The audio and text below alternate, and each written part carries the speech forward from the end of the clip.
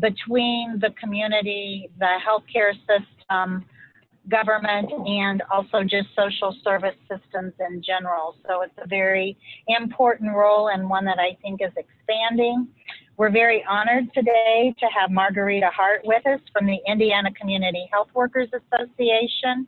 She's the executive director of Esperanza Ministries there, and also Elizabeth Killian, who's the provider relations manager at the Indiana Medicaid, Indiana Family and Social Services Administration. So a couple of great resources on this particular topic. And first, we're just going to have a few words from Joyce Fillenwarth, the State Office of Rural Health. So Joyce, I will turn it over to you. Thank you, Becky. Again, on behalf of the State Office of Rural Health, thank you all so much for the unbelievable commitment that's being required of you at this time. I just want to let you all know that we here at the state want to be able to support you and provide you guidance to the resources that you need. Just a couple of things I want to make sure that you're aware of. As Becky mentioned, we do have a call center open 24/7 that we're all working diligently at. That phone number is posted in the chat. All you have to do for providers is hit option 2, and the general public goes to option 1. So it's real simple, and it is manned 24/7 to answer all your questions and provide you the guidance that you need. Also on our website, the Indiana State Department of Health website, isdh.in.gov, that I can put in chat as well. When you click on the COVID-19 banner, there is just a ton of information there for healthcare providers and the public, even in PDF formats that you can print off and have as a resource for questions that you are receiving or are looking for guidance, even outside of healthcare. The public, your patients are coming in, have concerns about other resources, you can guide them there. There's just a ton of information.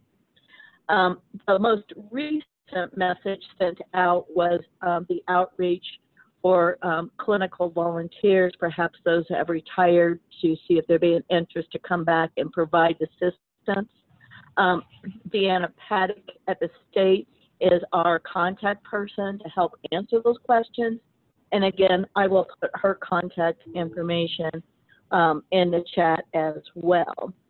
I know you all get emails from me, and just to let you know, I am trying to be very selective on what I send to you, being respectful of your time that you have available, but I do just want to make sure that you receive the information, especially that's coming out regarding the changes in Medicare, Medicaid payments, especially related to telehealth, communication resources, and so forth.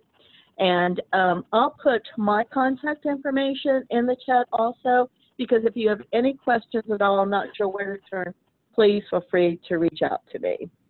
So again, thank you so much, and I'll turn it back over to Becky. Thank you, Joyce. And I know that we had several indicate that they were unable to join today. Certainly understand that. The session is being recorded, so feel free to share the recording link with everyone that you feel would benefit from the information in your organization. And also, I'll be sending out some of the links that Joyce had previously shared related to a social media toolkit, and that includes some sample news releases, radio scripts, infographics, publications, and some scripting for some patient calls, just as an additional resource. So I'll send links out to those important resources that Joyce has provided, as opposed to sending attachments, because sometimes a number of attachments will be blocked in your email system.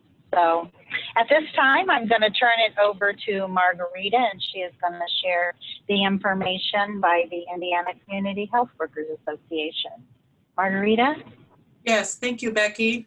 And thank you for having us here on this important call to just share about community health workers and what their role is. So Indiana Community Health Workers is supporting the workforce of Indiana. And we were established several years ago. It's a professional association, And let's see, I'm having trouble moving forward. There we go. So our vision is to build healthy communities by advancing the community health workers profession through evidence-based strategies, education, and advocacy. So as an association, our role is to support the workforce of Indiana community health workers through a unified voice. So that means that we do a lot of policy advocacy, and we try to understand the different areas. The state is so different all over the place. Just the work that the community health workers are doing out there.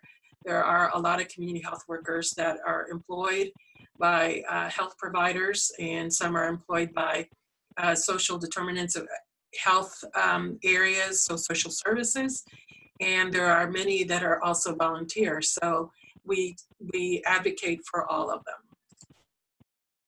So a CHW is defined by, we use the definition of American Public Health Association, and it is a frontline public health worker who is a trusted member of and or has an unusually close understanding of the community served.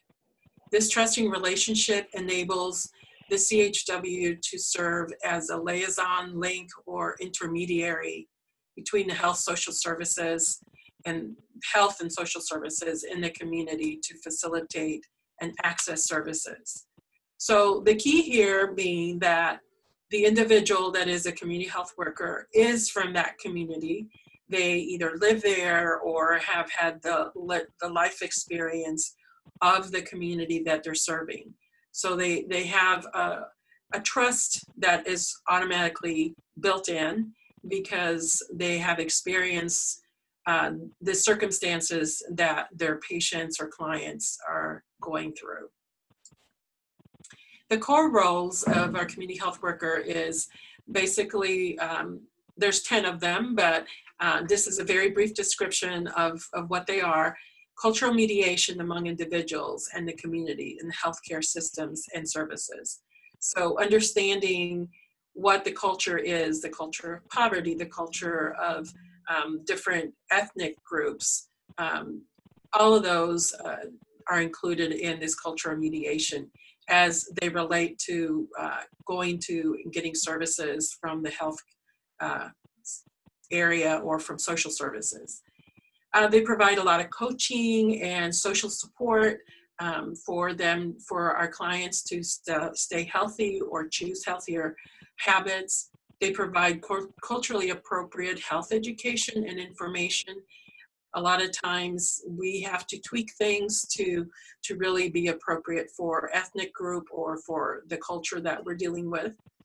Care coordination, case management, and system navigation is huge. We are not just encouragers, but we also are trying to coordinate the care that these patients are trying to reach. And that may include accessing pharmacy, accessing their doctor, accessing food, and definitely the services that are prescribed. We provide direct services. So we do go to the homes, we visit our patients, we work in clinics, we work in different places where people are found. And home can be a shelter, it could be their own home. We build individual and community capacity. We do that by growing the number of people that can be connected and connecting the dots, certainly for some success in their care plans. We advocate for the individuals in the communities. We're doing an awful lot of that, especially as things change, or in the middle of COVID, we're doing a lot of advocacy with the different landlords and trying to help our communities understand where their position is when they're unemployed. Implementing individual and community assessments. We do a lot of that to try to understand what does our community really need. So we do that through community health workers, just trying to understand where are the gaps. We conduct a lot of outreach. We are trying to inform people of the many opportunities for help, and we participate on evaluation and research projects as some different agencies use our services that way. So the thing with Indiana, and it's all over, is nationally, the issue has been what are community health workers really called? And right now, these are the common titles. So the work of the community health worker can be kind of cloaked into a family education coordinator, a health agent. There's these different titles, but the core things that I mentioned earlier is what they're doing. So that's what's interesting, and it's at the same time very hard, because then it's hard to identify who are these community health workers because they're known by all these titles. So who is employing community health workers? Right now in our database, we have 350 certified community health workers. And as of 2020, 50% of these community health workers are employed by a health organization. And IU Health, Parkview Health, Community Health Network, or Ashkenazi just are the top employers of the community health workers. There are community-based organizations, 25% of them work with those, and 25% work with other agencies or even volunteer or some churches. CHWs in the field are primarily doing these kinds of outreach and these kinds of work. Their primary work, these are the top three. They worked in access to care, diabetes, pregnancy, prenatal, mental health, and lead poisoning. And here you can see that there's other groups of people working in housing. The secondary is housing and infant health. And they're also working in diabetes and community building and access to care. So why CHWs? It has been proven nationally that there is a return on the investment. For every dollar that a health work agency or a social agency, for every dollar they invest, they will have $3 to $15 return. And this happens through peer support, reduction on hospital readmission, improving care transitions, advancing that self-management, and increasing appropriate access to care. They enhance the patient satisfaction simply because the patient understands what their care plan is, and they also free up the professionals for more patient interaction. There is a certification in the state of Indiana. INCHWA is the certifying body for Indiana under the authorization of the ISDH. The certification means that an individual has demonstrated a foundational mastery of these core competencies as defined both nationally and in the state of Indiana through the completion of the training. Training and the testing delivered is done by a training vendor that has been approved by INCHWA.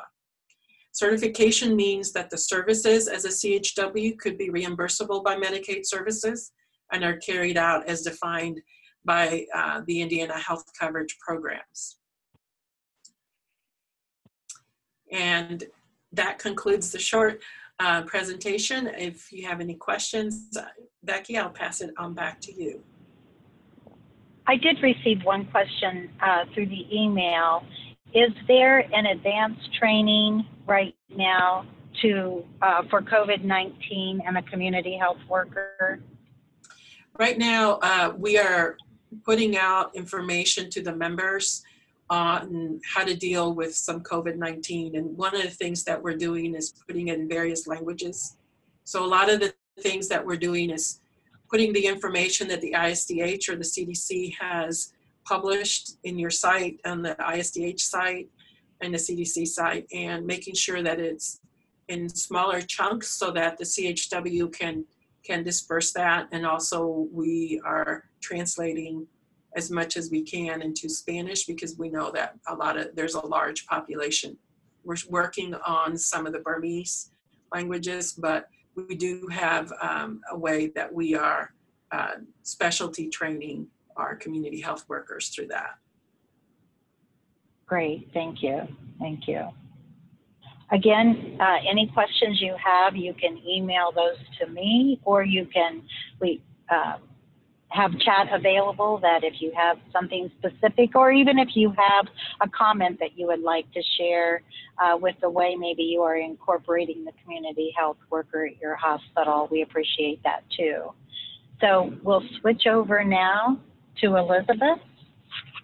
And so Elizabeth can share her screen. Absolutely. Let's see.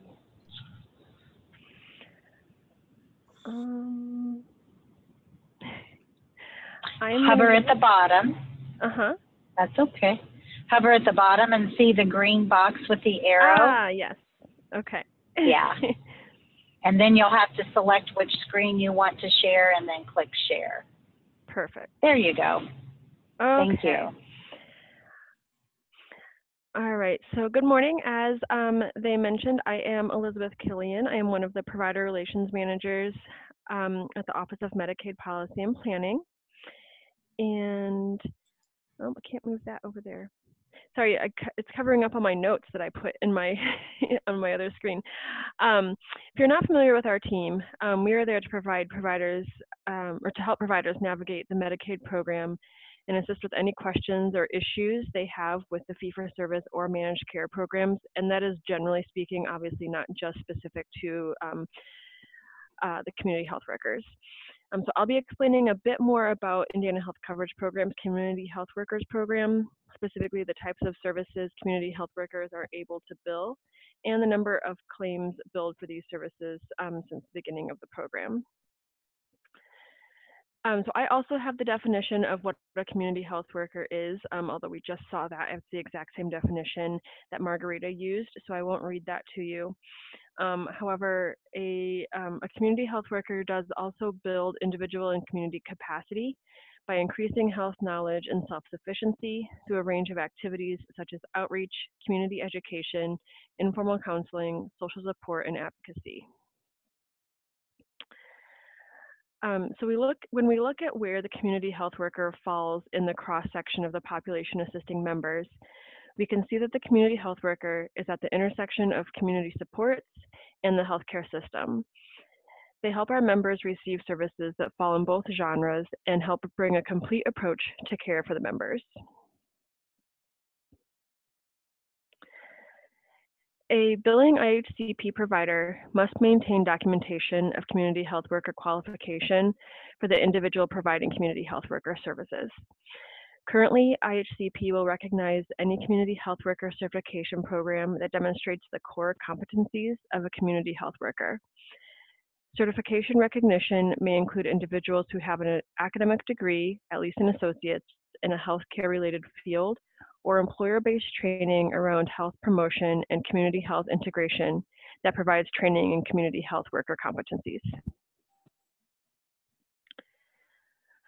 The IHCP will cover the following community health worker services: diagnosis-related patient education for members regarding self-managing physical or mental health in conjunction with a healthcare team. This service allows a community health worker to extend education efforts associated with any physical or mental health concern that a member may encounter. Facilitation of cultural brokering between a member and the member's healthcare team. This service allows a community health worker to act as a facilitator between a Medicaid member and a provider when cultural factors such as language or socioeconomic status become a barrier to properly understanding treatment options or treatment plans. Health promotion education to a member on behalf of the healthcare team to prevent chronic illness. This service allows a community health worker to discuss and promote to promote healthy behaviors with a member to increase awareness and avoid the development of chronic illnesses. Direct preventative services or services aimed at slowing the progression of chronic diseases. And some additional reimbursable functions can be seen on the screen as well.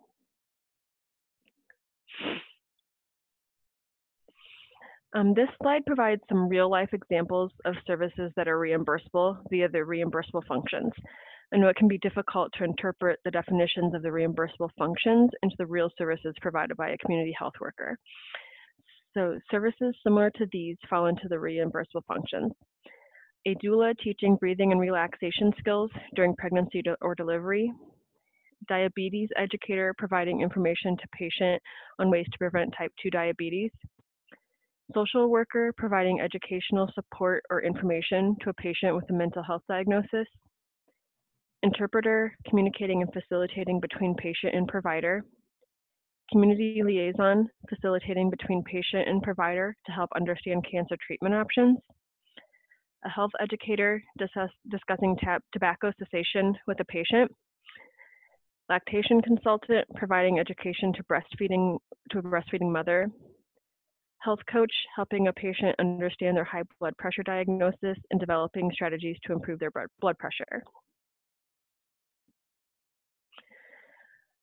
While community health workers are able to provide a great amount of services to Medicaid members and assist them in accessing the best care, there are some services and activities that are not reimbursable. And I noticed that Margarita's presentation actually mentioned case management and core care coordination as reimbursable functions. So we may need to discuss offline what we consider those definitions to mean and what you all consider those to mean, so that they are not crossed wires here. But from the information I received from our policy team, case management and core care coordination, insurance enrollment and navigator assistance, advocacy efforts, arranging transportation or transporting a member to and from services, direct patient care outside of the level of training and certification an individual has attained. So the big distinction to keep in mind is that community health workers are not the same as case managers. A case manager can provide services on behalf of the member, while a community health workers provide services to the member. So I think that's a big distinction, and particularly in the case of case management or care coordination, that could be a little fuzzy as to when it's on behalf of the member or to the member. So I guess that's the distinction to keep in mind. So with that in mind, here are some examples of services that are not reimbursable. And note that on each example, the provider is performing a service instead of the member performing that specific action, rather than providing a service to the member. So again, we want to make sure that that's the distinction, whether it's being done for the member or in lieu of the member doing that action, or if there is care being provided to the member. A community health worker must be supervised by a physician, a health services provider in psychology, advanced practice nurse, physician assistant, podiatrist, or a chiropractor. So I'm not going to read through each one of these bullet points, but all of the billing guidance can be found in Bulletin 2018-26, and I'm going to review how to access those bulletins in just a couple slides if you are not receiving those via your email or if you need to go back and find them. Some of the most important points are that billing providers should use procedure codes 98960, 98961, or 98962, depending on the number of members that are included in the education and training session, which range from 1 to 8 members in one session. Note that during the COVID-19 public health emergency, services do not need to be provided face-to-face as is normally required. Currently, you can bill the normal procedure codes, so the 989606162, with the GT modifier that the service was performed via telemedicine. All billing guidance about telemedicine related to both community health workers and any other provider types during the public health emergency can be found in BT, which is Bulletin 2020-22. Again, more information on those at the end. So back to some other of the normal billing details for community health workers. Covered services are limited to 4 units or 2 hours per day per member. Services are also limited to 24 units or 12 hours per month per member. Prior authorization is not required, and each date of service must be billed on a separate claim line on a CMS 1500 or its electronic equivalent. Again, check out BT 2018-26 for all the details on billing. So I'm going to switch now to reviewing some information regarding the number of claims that have been submitted since July 1st, 2018, which is when the program started. This chart breaks down the number of claims paid and denied each month since July 2018 for all the coverage programs, including Fee for Service, Who's Your HealthWise, Who's Your Care Connect, and HIP. The most popular code has definitely been the 98960, which is the individual sessions. There have been a total of 9,015 claims paid under this code. The majority of the claims were for HIP members, with Hoosier Healthwise members slightly lower than HIP. We did see several denials, which you'll see on the right side of the screen, for fee-for-service members specifically at the beginning, but there was a known issue with denials.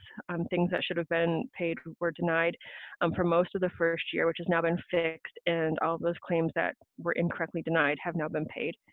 So we have seen over $164,000 reimbursed for this procedure code since July 2018. The procedure code for groups of 2 to 4 has seen significantly lower submitted claims and reimbursement rates. We've seen just over 200 claims paid for HIP members, with just over $1,500 reimbursed. And then the sessions for groups between 5 and 8 are even less popular. Only 73 total claims have been paid and approximately $350 reimbursed to providers. So as you can see with that, the individual sessions are definitely the most popular way to provide these services. So I'd like to just take a couple minutes to tell you about resources that we have available for all provider types, including community health workers and their supervising providers, in ways that you can reach OMPP when you have questions. So when you have questions or concerns, you can first reach out to your regional field consultants. Each MCE and DXC or fiscal agent has consultants assigned to each area of the state. They should be one of your first points of contact when you have questions. And our provider reference materials, which include those banners and bulletins, can be found on the IHCP provider website. If you're not familiar with that website, I did put it in the chat at the beginning, and also, well, you're going to see it on the next screen, but specifically how to sign up for those banners and bulletins to come to your email if you have not been receiving those. And then the provider education, that would include our banners and bulletins. These 3 things will keep you up to date with all of the new information coming from IHCP. The provider education tab on the provider website includes information on all the different trainings, webinars, seminars, and other education opportunities available to you. Normally, when we don't have a global pandemic, the IHCP provider relations team travels throughout the state in April and May to provide a training seminar. We're going to go to 11 different cities in between mid-April and mid-May. That is no longer happening this year, but we are going to be providing those presentations virtually. We're recording those, I believe, next week, so they'll be online for you. And then we also have, if you're not familiar, a fall seminar, which is 3 days long, held in Indianapolis in October. Hopefully, we will be holding that this year, obviously more to come. But keep an eye out for those types of things as well, and you can see all those different opportunities on the provider education tab on the provider website. So this is where you sign up if you are not receiving the weekly emails with the banners and bulletins. If you go to the provider website and scroll to the bottom, just like I said in the chat, you'll see a box just like this. You enter your email address, and you'll be signed up to receive our press releases and emails introducing that week's banners and bulletins. Banners and bulletins go out each week on Tuesdays and Thursdays, so that information will be delivered straight to you with a link and a brief description as to the content of the banner or bulletin, so you can go read those that pertain to you. Unfortunately, they're not, when you sign up for the email, it's not provider type specific, so you will get an email indicating all of the different banners or bulletins, but you can easily see if it's something that pertains to you and then visit that website or not. And then once you're there, there is a way to filter the whole catalog of banners and bulletins so that you can reference back to those if you don't save the link or print it out or something like that. If you have reached out to your customer service teams and the regional field reps for the MCEs and DXC and continue to have questions, you're always welcome to reach out to the provider relations team with OMPP. I am one of 3 provider relations managers, and we are available to you all the time. You can reach us via the OMPP provider relations email on the screen, which is OMPP Provider Relations at fssa.in.gov. And then the IHCP Listens inbox is another way that you can reach out to us. This inbox is specifically for us to receive feedback on our presentations and other outreach that we have done, and to let us know if there is a void in the information that we are giving to the provider community. I think of the two email inboxes this way. If the answer to your question is specific to you or your facility, email the Provider Relations inbox. So that's if you have a claim question or anything like that. If the answer to your question would benefit the entire provider community or everyone in your provider specialty, send those questions to the IHCP Listens inbox.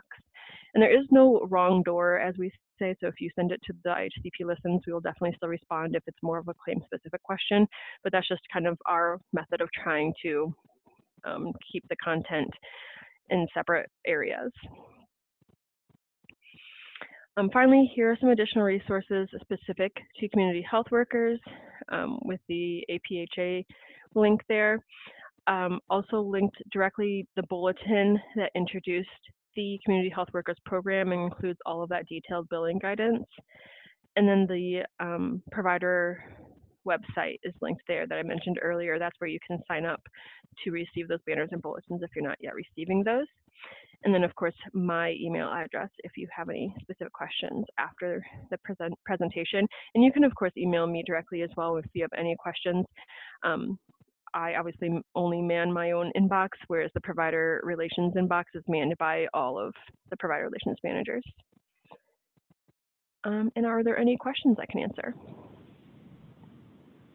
Elizabeth, I did have one question that came to me. Can you describe a situation where a community health worker could be used to follow up with patients that had been seen in the emergency department as potential COVID positive patients and discharged? I think they're wondering about follow up as a call to the patient just to see how they are both mentally and physically. So is the question generally, is that a reimbursable function? Yes, or how would you make it a reimbursable function? Kind of describe to assist the caseworkers. Sure. I would think that if you're providing information as to access to additional materials or ensuring that they understand their discharge paperwork or any follow-up guidance from the emergency department or the hospital where they were, that can definitely be considered a reimbursable function. Just ensuring, and then again, as you said, if they have any questions as to just how they're mentally recovering from that experience, helping them to, provide information about any mental health services that are are available to them, then that could be a reimbursable function as well. I think that generally, I would think you wouldn't have to stretch too far to make that connection, just because this is obviously a very difficult situation for everybody and nobody knows how to deal with this. So if the community health worker is providing any sort of context of how to physically or mentally understand what they've gone through and providing additional materials or guidance on how to fully recover, that would be a reimbursable function. Okay, thank you. No problem. The next question is, how can a community health worker be involved in the screening process? And I think they mean and be reimbursed at the same time. That wasn't included, but if you could address that too. That one is probably going to be a little bit more tricky just because I don't know, I'm not familiar. I know that the test itself is covered for Medicaid members, but if obviously if there's any interpretation needed, or if there is, once results are provided, if they need help understanding, again, guidance from the emergency department or whoever is providing that test, that could be reimbursable. I might have to take that question back and get some policy clarification on it, just because I don't, there's kind of generally a lack of information about testing and screening right now, so I don't want to speak out of turn on that. Okay, that's fair. That's fair. And then we might go ahead and just take a little bit of time to discuss. I know it was shared at the very beginning of the call, you had been addressing several telemedicine questions. So if you maybe want to share information about that. Sure. So generally speaking, our telemedicine policy right now, and I briefly mentioned it, is that any service that does not logistically require a face-to-face interaction between the provider and the member is currently allowed to be billable via telemedicine. And so what does that mean? So obviously any surgical procedures are not billable via telemedicine. Laboratory procedures, radiological procedures, audiological services, and chiropractic services. All of those obviously literally require the provider to be most likely touch the member. We're obviously not providing surgery at home during this time. We're not taking x-rays via, virtually. So any of those types of services are excluded from our current telemedicine policy. But other than that, all services can be provided via telemedicine. Some procedure codes are already on our telemedicine code set. And if that is the case, then you can bill those just as you would for any other, like during any other time.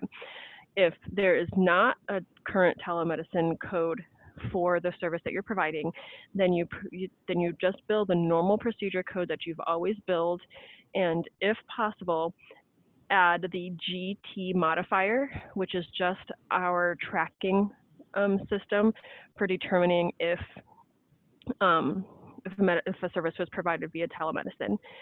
As I'm sure providers are aware, there's only space for 4 modifiers on a claim. So if you are already including 4 modifiers on your claim, then you do not have, it's not required to add the GT modifier. It's not going to deny based on not including that. But if you don't have the space to add the GT modifier, then please, in your own records, just keep track of the fact that it was performed via telemedicine. Most services can be provided via either both audio and visual, such as via Zoom call, FaceTime. Oh, we're also removing the requirement of a HIPAA compliant platform right now. So if you have to use FaceTime or any of those types of other, Skype, anything like that, that is fine during this time as well. There is the governor issued an executive order just yesterday that excludes physical therapy, speech therapy, and occupational therapy from the ability to have audio only. So those must be performed via a audio and visual platform. Any other services can be performed through audio only, and whether that's just like a telephone call or any other platform.